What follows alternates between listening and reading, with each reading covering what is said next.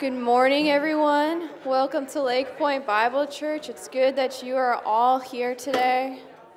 Let me tell you a little bit about what's going to go on this morning in this service. You'll notice your bulletin is a little bit thick today. It's because there's a workbook in there. We are talking today about the week of responses, how when different people heard about Jesus' birth, or they met Jesus for the first time when he was a child, how did they respond to this Messiah that has come? And so every single one of our songs today is going to have some sort of a call for a response in it. Dave was saying, I think this is the record for how many songs start with the word come or have come in the title in this sermon today, or Sunday.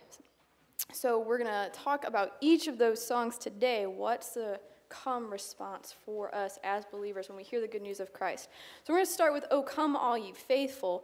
And this is our call of, come you faithful people and adore the King, adore the Messiah, the one that is born to save all of humanity, God in flesh appearing. So will you stand with us and come adore our King?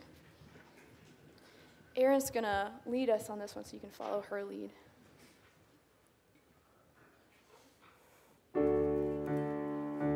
Oh, come all ye faithful, joyful and triumphant. Oh, come ye to Bethlehem.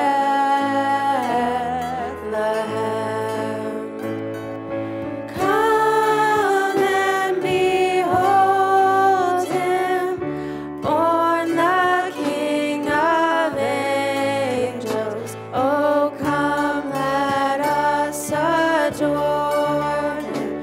Oh, come, let us adore him. Oh, come, let us adore him, Christ the Lord. Sing, choirs of angels, sing in exaltation. Sing, all ye citizens of heaven above. Glory to God, glory in the highest. Oh, come, let us adore him. Oh, come, let us adore him. Oh, come, let us adore him, Christ the Lord.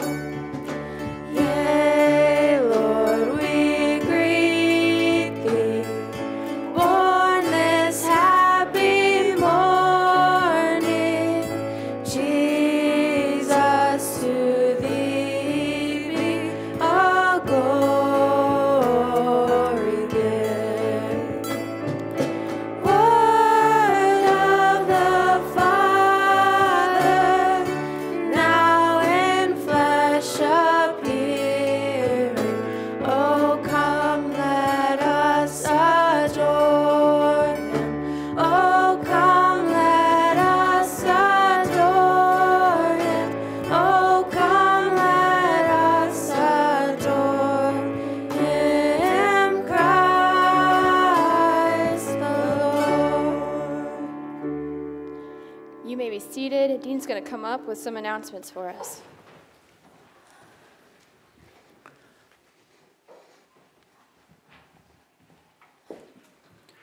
All right, good morning, everybody. Thanks for being here. If you haven't already, would you silence your cell phone so it doesn't go off during the service?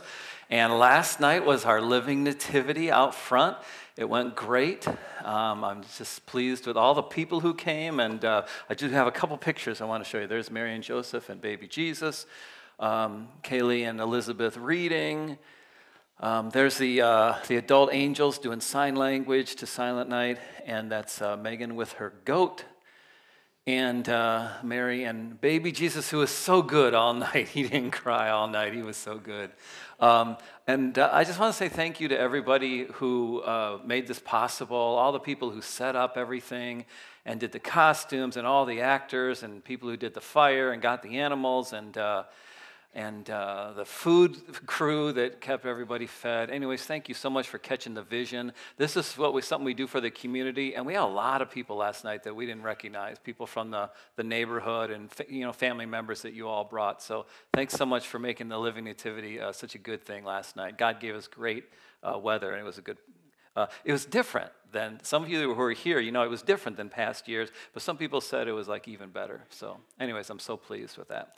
Now I do want to tell you about a couple things that are coming up. After this service, there's no Sunday school for either adults or for kids, but we are going to do this service project that you're invited to stay for afterwards, and we're going to make 200 sandwiches and decorate 200 cookies for a feeding program in at the City Covenant Church in Detroit.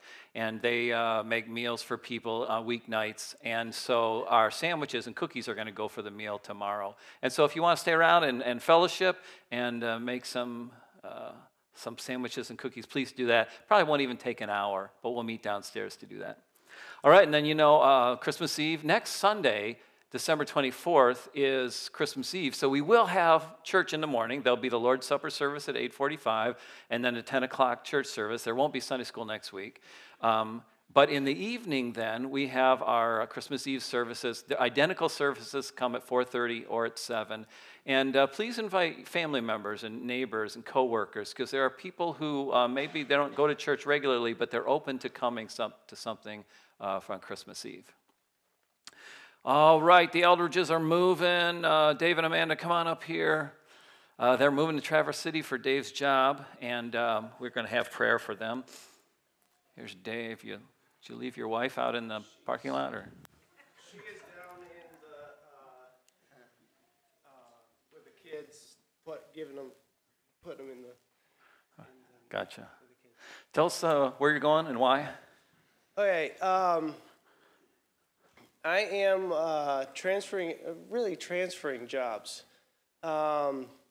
There's a new school up in Traverse City, Legacy Aviation Learning Center, and what I will be doing is I will be teaching, multiple different things, but teaching future mechanics, aviation mechanics, as well as over the head of the academic side of things.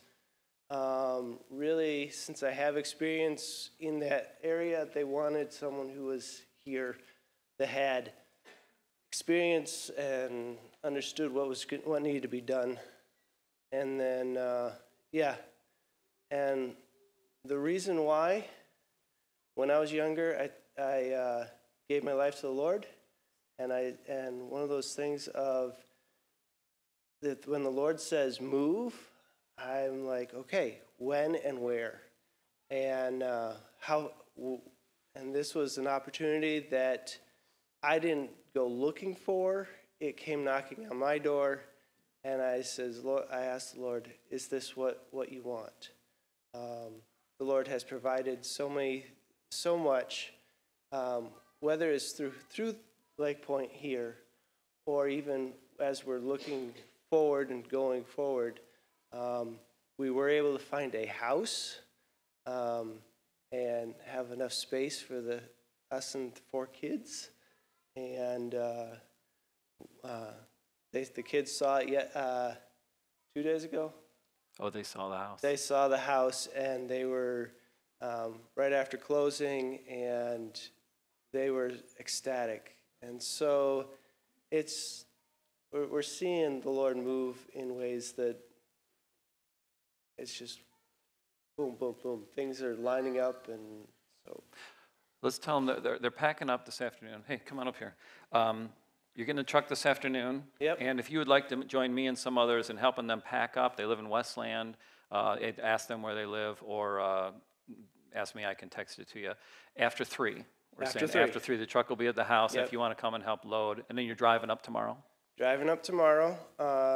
Amanda's going to stay in the area till Tuesday morning. Okay. We may end up having to have another trip just to really finalize things, but the large majority of stuff and moving is going to be happening tomorrow. We're going to pray for you. Would you make your way down the middle aisle? Let's all stand up. If a couple of you would gather around them there in the aisle.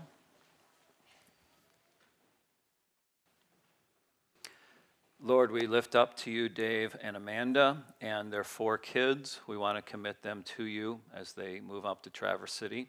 Thank you for the time they've spent here at Lake Pointe and the fellowship we've had with them and their family and their kids. As we send them on their way, we trust that you will go with them. You will be with them in this new house, at the new job. We ask that you'd help them to find a great church in the area. And we pray that those kids would continue to grow in grace and in the knowledge of Jesus, and that they would have Sunday school teachers and Awana leaders that would just take them in as they find a new church in the area.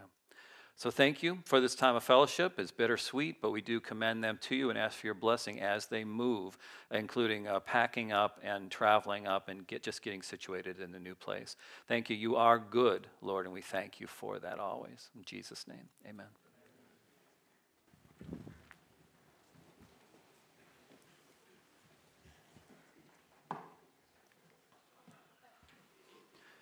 We have a real life minute now by a friend of mine named Crystal Johnson.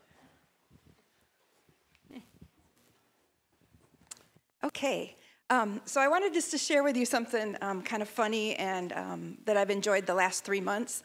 So I won't have anything to do about kidney. My kids will be so impressed that I did a real life minute and I never mentioned the word kidney, right? Yeah, good. So I did.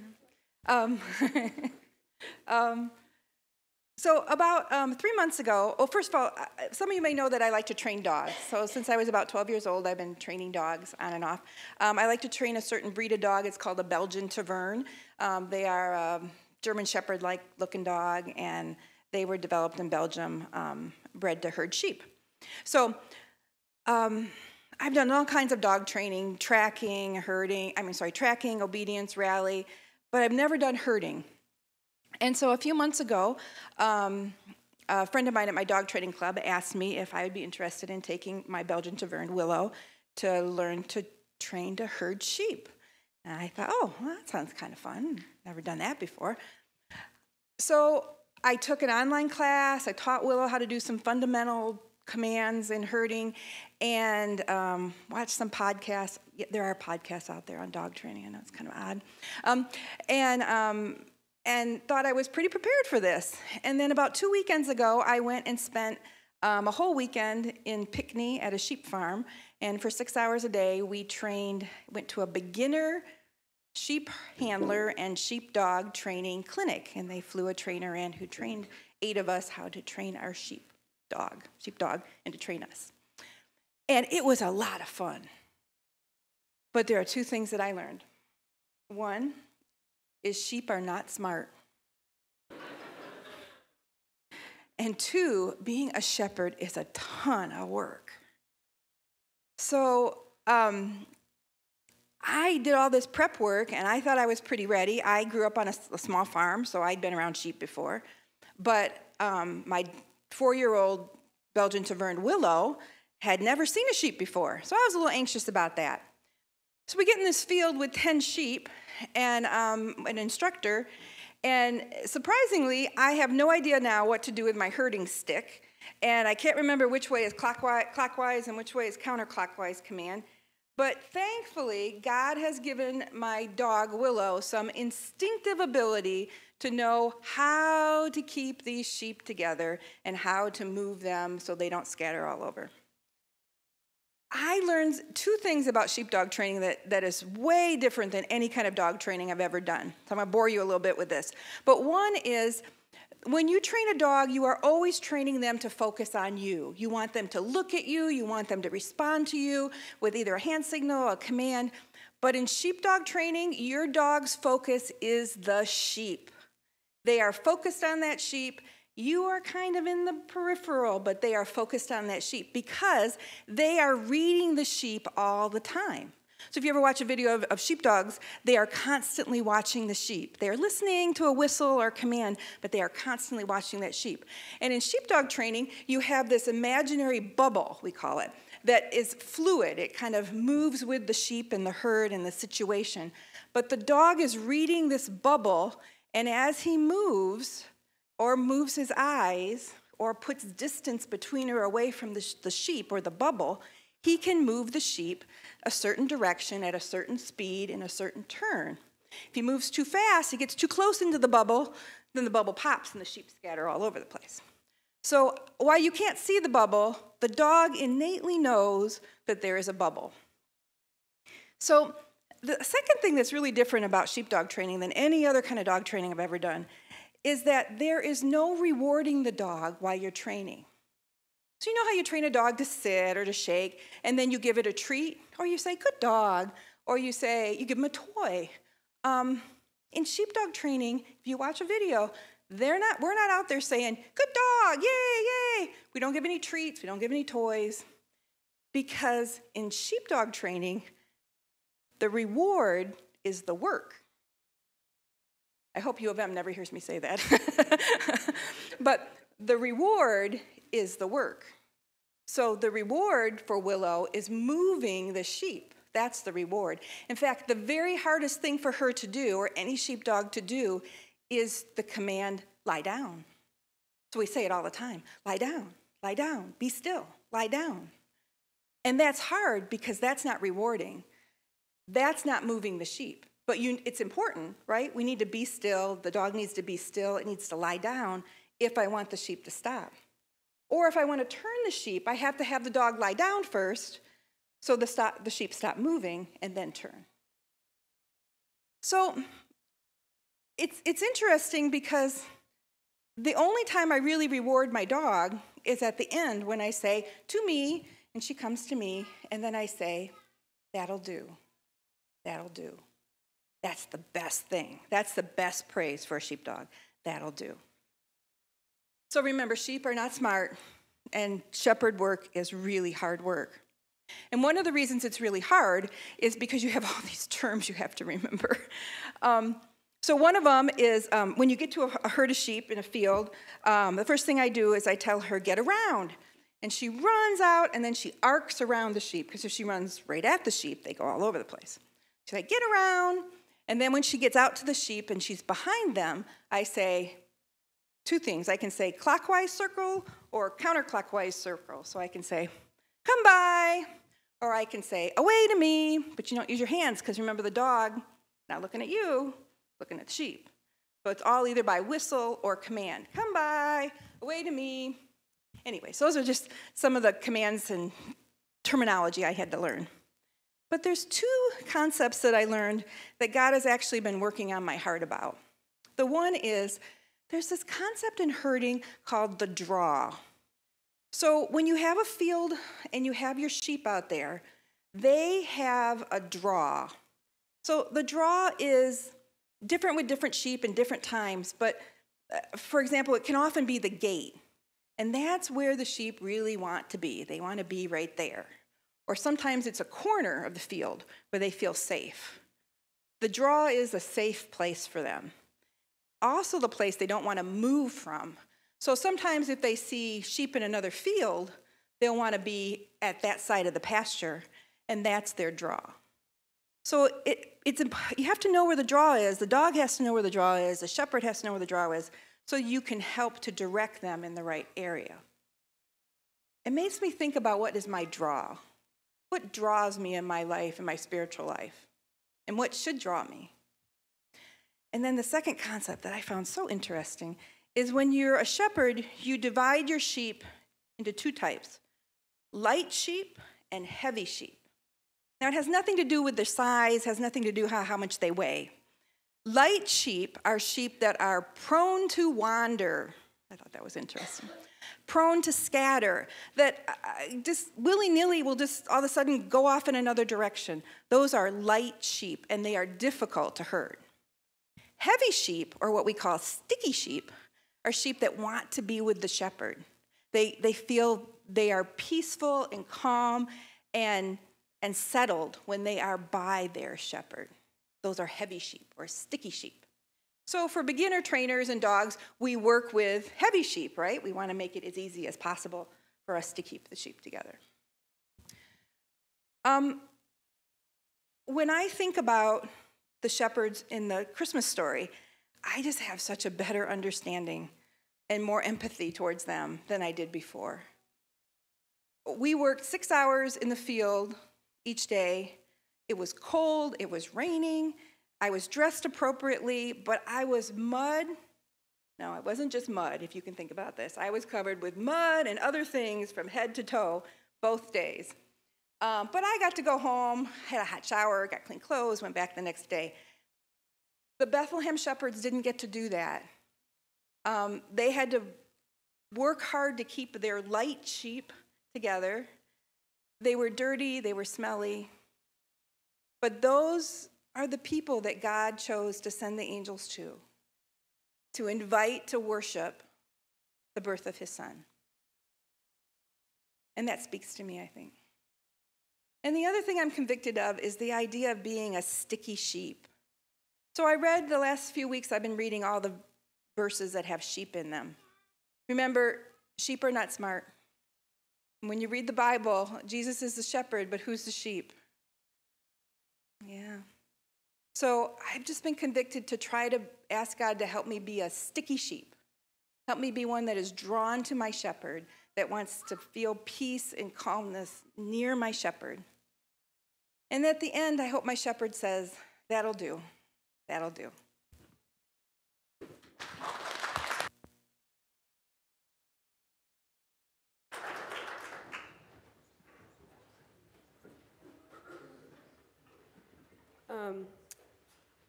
I'm going to be singing a song for y'all today.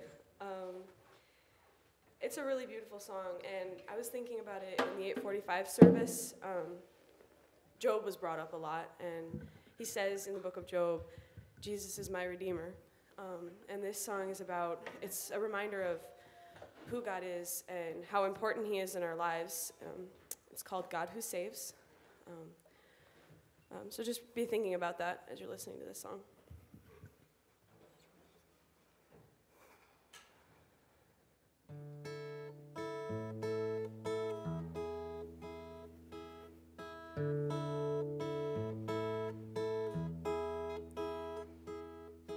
I almost met my maker.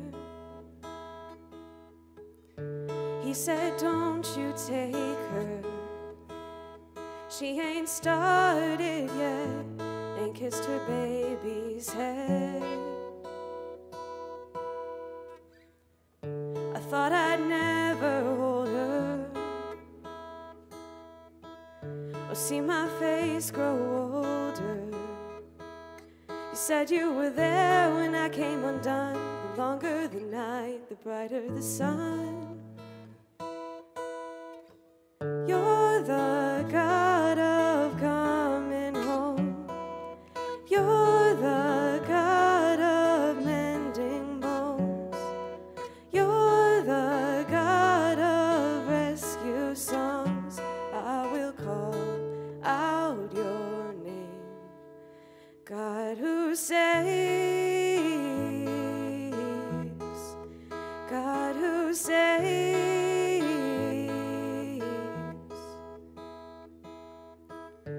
Almost gave up trying. Thought your voice went quiet. In the dark and still, I still trust your will to sing. You're the God of coming home. You're the God of mending bones. You're the God of rescue songs. I will call out your name. The God who saves. God who saves. At the foot of that ancient wood sad my fears, my doubts, my unbelief. At the end of myself was your hand. You're the God of coming home. You're the God of mending bones.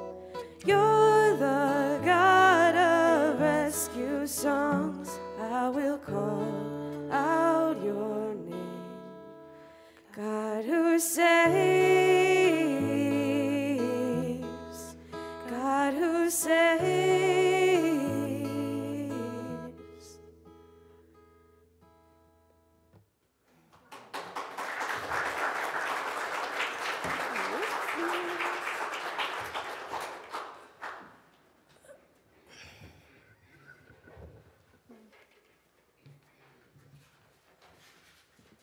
This God who saves calls us in our brokenness, in our hurt, in our pain. We're going to sing, "Oh, come to the altar." And we're going to start by singing these words. Are you hurting and are you broken within? Are you overwhelmed by the weight of your sin? Because Jesus is calling. So come. Jesus is calling. We'll say, leave behind your regrets and mistakes. Come. Leave those things behind. Jesus is calling. The God who saves is calling. Come, bring your sorrows and trade them for joy. Because Jesus is coming. Jesus is calling. And then come, sing hallelujah. Come, bow down, for he is Lord. At the very end, come, bear your cross as you wait for the crown. And come, tell the world of the treasure you've found. This God who saves is calling. Will you sing with us? Just kind of reflect on these words. You can stay seated for this song. But Jesus is calling, will you come? Are you hurting and broken within? Overwhelmed by the weight of your sin? Jesus is calling. Have you come to the end of yourself? Do you thirst for a drink from the well? Jesus is calling. Oh, come to the altar. The Father's arms are open wide. Forgiveness was bought with the precious blood of Jesus Christ. Leave behind your regrets and mistakes. Come to today, there's no reason to wait. Jesus is calling. Bring your sorrows and trade them for joy. From the ashes, a new life is born. Jesus is calling. Oh, come to the altar. The Father's arms are open wide. Forgiveness was bought with the precious blood of Jesus Christ.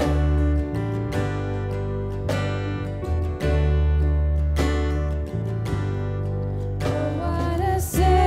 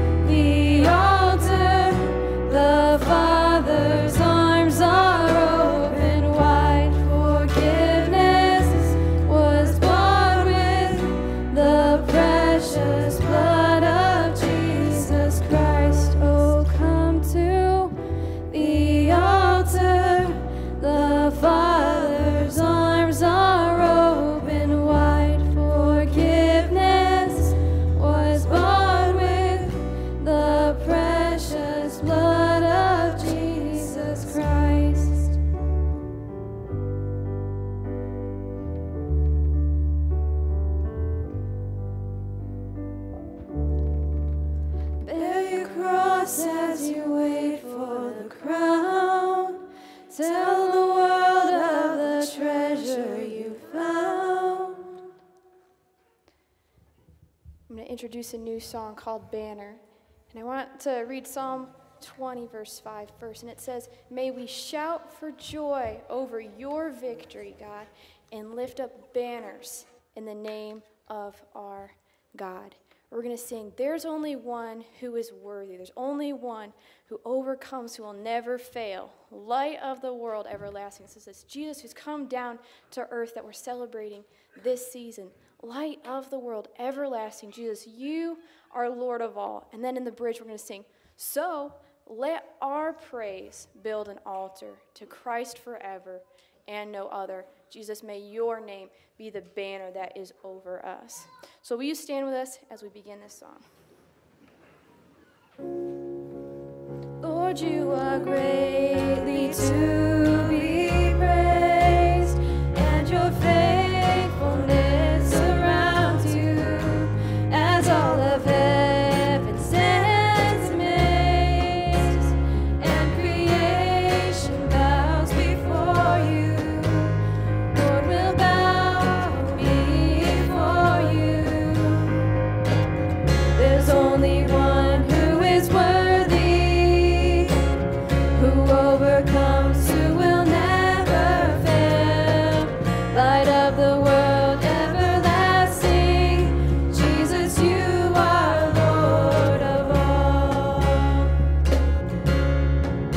For all your promises are sure, and your name is our strong tower, and now salvation is secure through your cross forever. There's only one who is worthy, who conquered death and who rose again. Light of the world, everlasting, Jesus, you are Lord of all. So let our praises build an altar, Christ forever and no other. Oh Jesus, your name be the banner over us.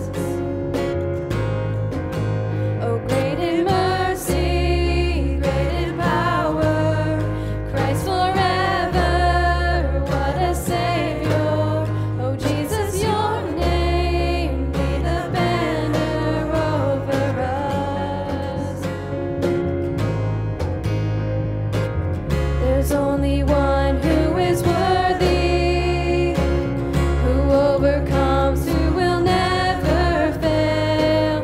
Light of the world, everlasting, Jesus, you are Lord of all.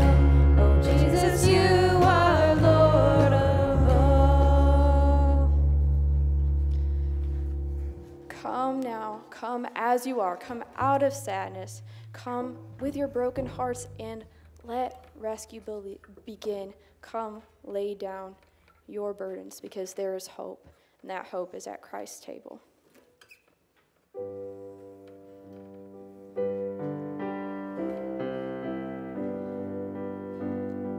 Come out of sadness from wherever you've been. Come broken-hearted, let rescue begin. Come find your mercy, O sinner, come kneel. And earth has no sorrow that heaven can't heal. Earth has no sorrow that heaven can't heal. So lay down your burdens, lay down your shame.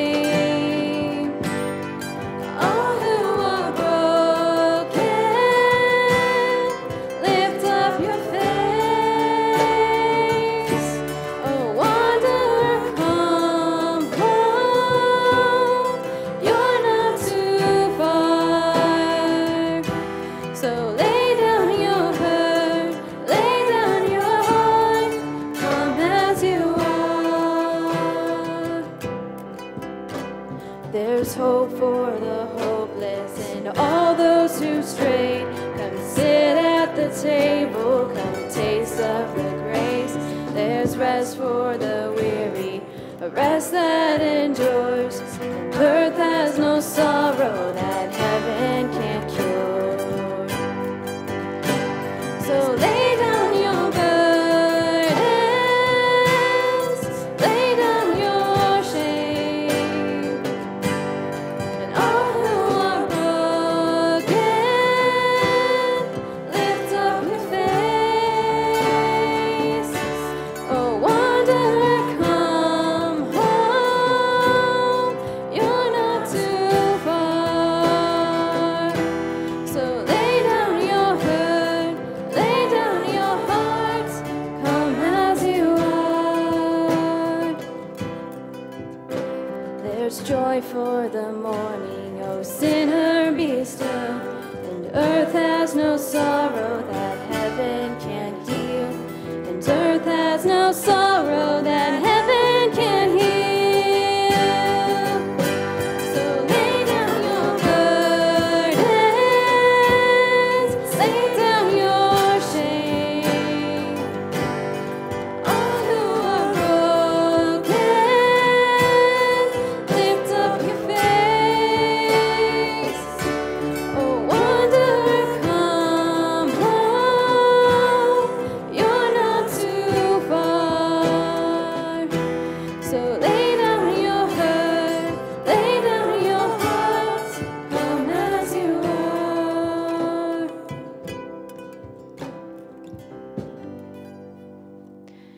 God, we come to you now. We know, God, that you are maker of all things. We know that we are rebels to your will at heart, but that you have offered us grace through your Son, Jesus.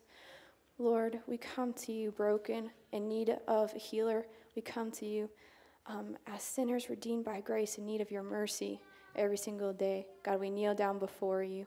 Will you open our hearts up to what you have to say to us today, Lord? In Jesus' name, amen. You may be. All right, thank you, praise team, and thank you, Aaron. Thank you, Eliana. And dear, thank you for your real life minute. I don't know if you heard this, but last night when the guys were returning the animals from the living nativity, the 2 sheep got away. The big white sheep that we had, which were pretty stupid when they were right out there. When they were returning them to the farm, they got out. They opened the wrong door and they ran. If you want to hear more about this, talk to Caleb Yonker and Scott Bloomfield. I'll tell you about those sheep. They were ornery too. They were what you call light sheep. Hey, everybody's going to need one of these. Do y'all have one of these? Hey, Steve Broder, will you grab a bunch of these from the back table and just walk through the middle aisle? Because if you don't have one of these, you're going to need one. And just raise your hand and he'll give you one.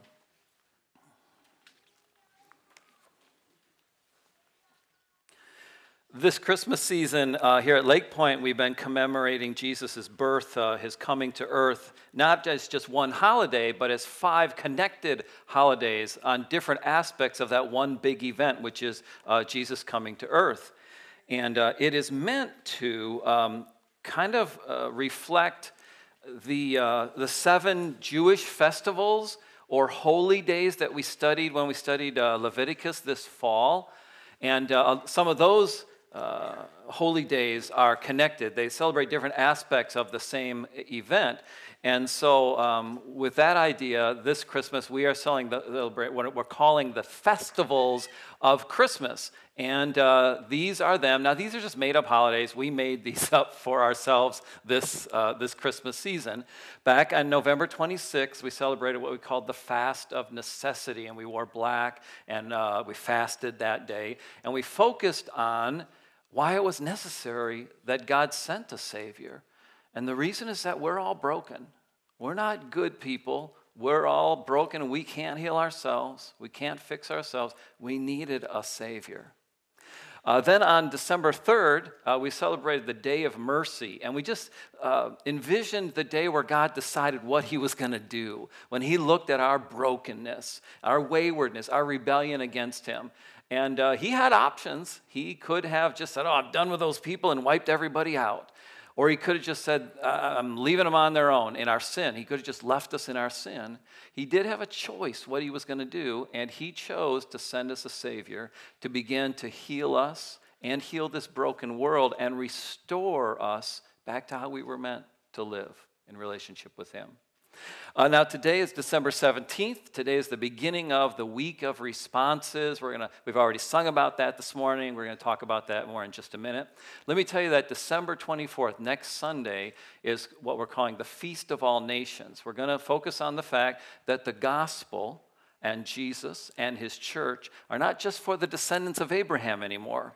They're for all people, all nations, all ethnicities. And we're going to talk about what does that mean as we live as Christians in this world and in a church, that the church is meant for all people, all races, all ethnicities. That's what we'll do next Sunday morning. And then next Sunday evening is our Christmas Eve service, and we're calling that the Night of Light. All right, today is the Day of Responses. Over my lifetime, I have heard a lot of presentations about different religions and philosophies in the world. Just in my life, I've heard a lot of different presentations about what's out there, and maybe you have too. Different religions, different philosophies of life. Once I toured a Mormon visitor center, and I heard their presentation as they tried to win me to the Mormon faith. It's very interesting. I've read a book on Buddhism, very interesting. One time when I lived in New York City, I went to the world headquarters of the Unification Church and sat through a lecture there. That's Reverend Sun Myung Moon's church, as they tried to persuade me that he was the returned Messiah. It was very interesting. I have a Hindu friend who explained Hinduism to me one time. I've read the Quran. Anyways, every time I have one of those experiences, I have a decision, right? And this would be true of you too. Anytime you hear a truth claim in the world, you have a decision, and the decision is how will you respond? You have to consider, does this ring true? Does this fit reality as I understand it?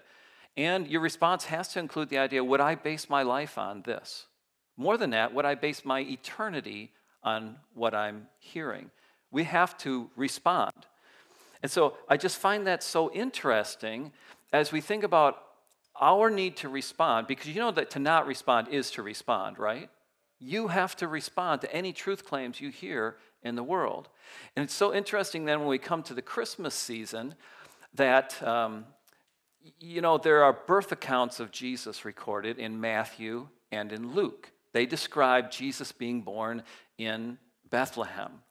But along with those birth accounts in Matthew and Luke, it records how people responded to this claim that he was the Son of God, come from heaven to save us and the world. And so it's fascinating to read Matthew and to Luke and realize it's not just giving us a story about what happened, it's telling us how people responded. Did they accept it? Did they believe it? Did it change anything about their lives? And that's the question ultimately that we're asking this morning. How do you respond to the claims of the Christmas story, and has it changed your life? So in this booklet that you have, it describes 10 different people or groups of people and how they responded. And if you look inside the book, for each of these, I've written just kind of 3 questions that we're going to answer. The first one is, what were that person's options? Like when we talk about Joseph. Well, when Joseph heard the claim of the angel, what were his options about how he could respond? I think it's healthy for us not just to look at how he did respond, but how could he have responded, hypothetically? And then we're going to ask the second question, well, what was his response? How did he respond? What does the Bible describe as being what he actually did in response to that? And then just kind of a third question of what's the lesson here for me? I don't want to just be academic and read a narrative. I want to know what difference this is going to make in my life today. And so for each of these people in groups, we're going to ask these 3 questions. And here's what we're going to do. We are going to do 3 of these right now. Okay, we're going to do 3 of them, and then I'm going to ask you to take this booklet with you for the rest of the week, and the rest of the week I'd like you to do the other 7 and read the passages and write in the booklet what were the options the person had, how did they respond, and then what's the lesson here for me. All right, any questions with me so far? All right, the first one I want to do is number 1, and that is Joseph's response. So find number 1, Joseph's response. We read about Joseph in Matthew chapter 1, verses 18 through 25. You see it's recorded there in the booklet. And I need a volunteer who would read this right out of the booklet for us. A volunteer who would read the passage right there.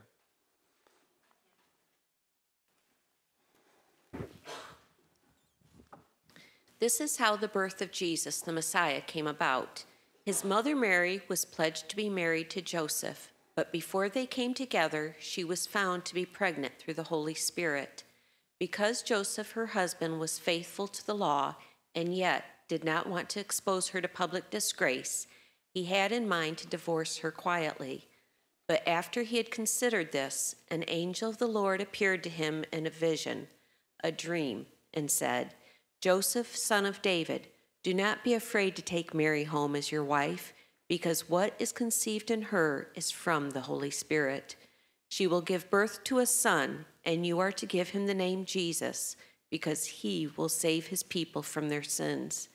And all this took place to fulfill what the Lord had said through the prophet. "The virgin will conceive and give birth to a son, and they will call him Emmanuel," which means God with us. When Joseph woke up, he did what the angel of the Lord had commanded him and took Mary home as his wife, but he did not consummate their marriage until she gave birth to a son, and he gave him the name Jesus. Thanks, Jamie. So Joseph was engaged to a young woman from his hometown of Nazareth named Mary. And it's actually more than engaged, isn't it? They were betrothed, which is a legal category. To break a betrothal required writing a certificate of divorce. So it was more than the fact that they were engaged. They had not yet come together sexually yet, though, but they're committed legally to each other. But then all of a sudden, Mary's pregnant. And Joseph naturally, he didn't want to marry a young woman who was pregnant with a baby that wasn't his. And so he has in mind that he's going to write her a certificate of divorce. But he doesn't want to be too mean to her, so he's going to do it quietly. And then an angel appears, and he says, "Don't fear, Joseph. Still take Mary as your wife. And what is in her is from the Holy Spirit.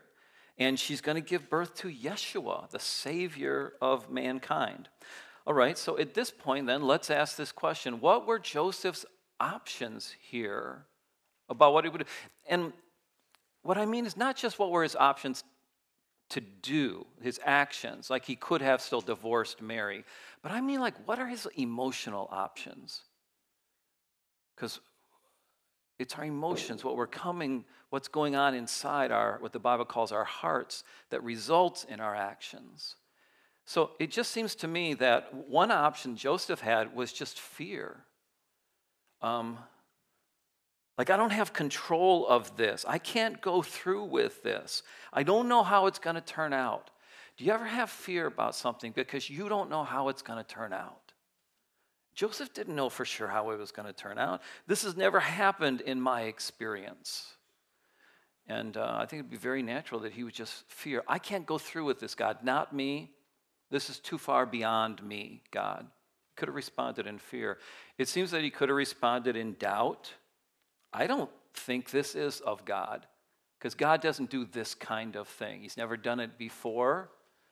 I don't think God is in this, and I'm safer not going along this with what I'm being asked to do. And it seems to me that another option he had was to worry about his reputation. I think this is what I would have done. What are the guys going to think? What's my family going to think if my fiance is pregnant and I still marry her? I'm going to be a fool for the rest of my life. Everybody's going to remember this about me. He could have worried about his reputation. Well, what was Joseph's response, though? How did he respond? Not just what did he do, but again, what was his emotional response? Wasn't it like faith or trust? What's the difference? What's the opposite of fear? The angel says, Joseph, don't fear. Well, what's the opposite of fear? It seems to me it's faith. It's trust in God. Not trust in your own ability, not trust in your strength to make it happen, but trust in God's word and his promises, and that God is going to do this. Do you have that kind of faith?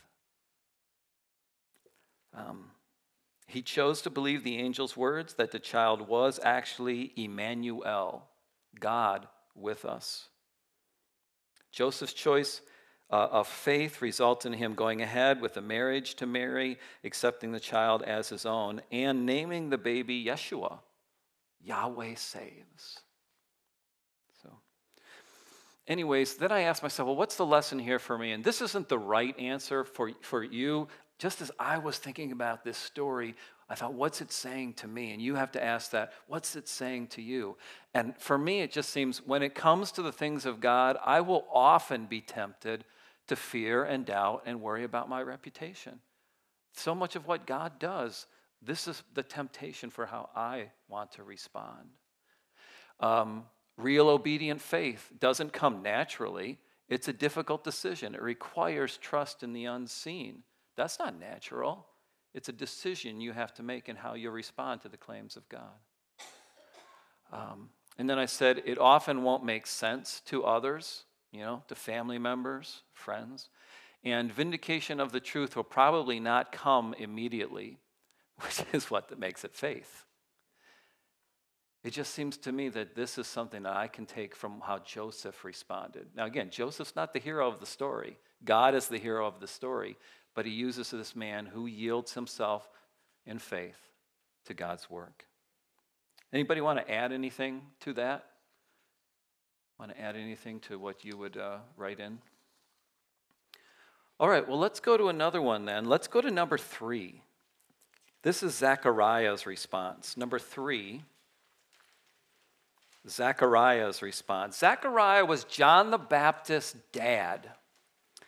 And he has just been told that he and his wife are going to have a son who will be the forerunner of the long-awaited Messiah, the Savior from God. His story is in Luke chapter 1. And can I have a volunteer who will read that portion?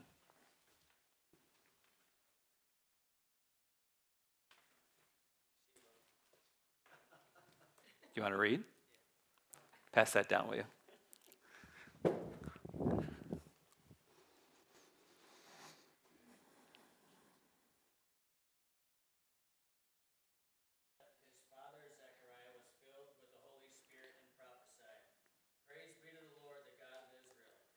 Hold on, I'm not hearing that on.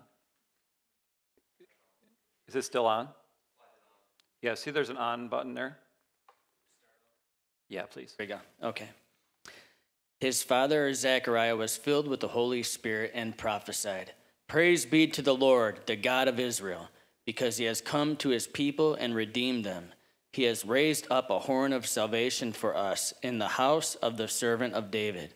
And he said through his holy prophet of long ago, salvation from our enemies and from the hand of all who hate us, to show mercy to our ancestors and to remember his holy covenant, the oath he swore to our father Abraham, to rescue us from the hand of our enemies and to enable us to serve him without fear, in holiness and righteousness before him all our days." So thank you. Zacharias has heard from an angel here. How does he respond? Well, this is his prayer. This is his pronouncement. What were Zacharias's options on how he would respond? Well, it seems to me one is to focus on the wrong thing. And here's what I mean by that. Zacharias and his wife, whose name is Elizabeth, are fairly elderly at this point, and they've just been told they're going to have a son. And he is going to be the forerunner of the Messiah. Now, I think I would be so excited about, I've never been able to have kids, but now all of a sudden I am.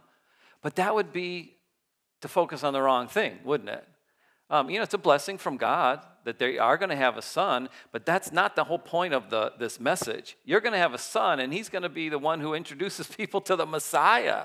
There's your main point. And it just seems that sometimes, especially at Christmas time, we can focus on the wrong things. Anybody do that? Oh, we do that so often. We focus on the wrong things. All the gatherings, all the gifts, all the pressure and stress that comes from focusing on those things. What if we were to focus on the right thing, that God has sent me a Savior that can heal my soul? It was an option that Zechariah could focus on the wrong thing. Now, Zacharias is happy, but he doesn't make that the main thing. He realizes that the work of God in the world is the main thing. We focus on the things of this earth too much rather than on eternal things. You know what I think would have been an option too for Zacharias was fear for his son. Why? Do you think about that? He's just been told that your son is the one who's going to announce to the world that a Messiah, a new king, has come. Well, a new king, but we have a king, and he is Caesar. And our land is occupied by Roman soldiers. And you want my son to stand up and tell everybody that there's a new king? That's going to be dangerous for him. I'm not sure I want my kids doing dangerous things in the world. I want them to live safely. I want them to stay near me. I don't want them to do this type of thing. Can you get somebody else? I know it's a good thing that a Savior is coming, but not my kids. I want my kids safe. Parents, we do this all the time. Sometimes God is calling them somewhere, and your kid is bold enough to go, but you're saying, oh no, I want you to stay close. I want you to stay safe. Well, the work of God is not always safe. You know, I got a daughter living in Tijuana, Mexico. And if you want to talk about an opportunity to worry about your daughter, there it is. She's working with sex workers, and she works with migrants in the camps who are applying for asylum to cross the border. And she goes to dangerous places all the time, and we commit her to the Lord, and we're thankful that God has chosen to use her for something so important as sharing the gospel and spreading light to people who desperately need it. And when we start to worry, that's when we pray. And she will be back this week, so we'll get to see her next Sunday. Because it's safe here, nothing bad can happen here. What was Zacharias' response, though? What was his response here? Well, first of all, it was to recognize people's and his need of salvation, and that Jesus would provide it. Look at verse 69. He said, God is sending us salvation, and that's what we need. He said, and I need it. And another thing that I see him responding with is to recognize that salvation includes serving God and living lives of holiness. When he says this in verse 74, he's going to rescue us from the hand of our enemies. He says it's going to result in us not living in fear, but in living in holiness and in righteousness before him. Having salvation is going to result in a change in my life. Sometimes I wonder, do I realize that Christmas and trusting this Savior needs to result in holiness and in righteousness in my own life as I try to glorify the one who's healing me? Well, what's the lesson for me? Again, this isn't the right answer for everyone, but this is just what I took from the story. First of all, I need to look for the grand plan of what God is doing in history. I just get so caught up with the little details of my life. But God was saying, Zacharias, this is a big deal what's going to go on. Yeah, I know it's your son, but he's introducing the Messiah. I need to make sure that I'm not so focused on my little world that I realize that God is doing amazing things throughout this world. And then another lesson that I thought of for me is don't think first of the safety of my children. Rejoice in how God is using them. And that's a challenge for all of the parents that are in the room. All right, anybody want to add anything with Zacharias? Any other thoughts? All right, then I want us to go to number 8. Number 8, which is Simeon. Simeon's response. Number 8, there was a man who apparently lived in Jerusalem. His name was Simeon. And for some reason, the Holy Spirit had revealed to him that he would not die until he had seen the Messiah. Wouldn't you love to get a promise like that from God? Like if God would just tell you, you're not going to die until Jesus returns and you see him. Wouldn't you appreciate that if God would do for you what he did for Simeon? Well, one day the Holy Spirit prods Simeon to go to the temple. I don't know if he tells him why. I don't know if he says, hey, it's time, go to the temple and see the Messiah, or if the Holy Spirit just says, get up and go to the temple. So anyways, that story is in Luke 2, and pass that back down. Who will read for us the passage from Luke 2? All right, Melody.